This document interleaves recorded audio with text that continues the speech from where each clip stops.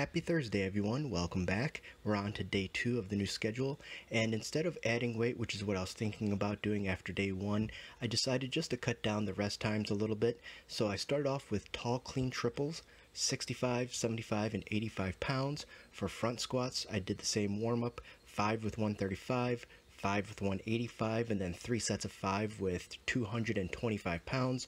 2.5 minutes of rest between sets, and unfortunately I was using a really bad barbell, so not the greatest, but they're okay. Then I went to the clean and press, did a double with 135, a double with 165, and then 5 working doubles with 185 pounds. Also 2.5 minutes of rest between sets. Same thing, I felt the low quality of the barbell, so they were a bit more tricky to clean up to my shoulders, but I still was able to do it nonetheless.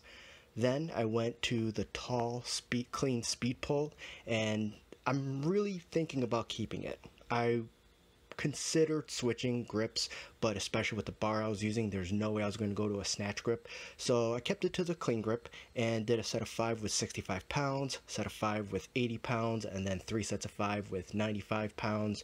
90 seconds of rest between sets, and it's really starting to feel good again because I haven't done a lot of work with speed pulls, but I would like to get good at them.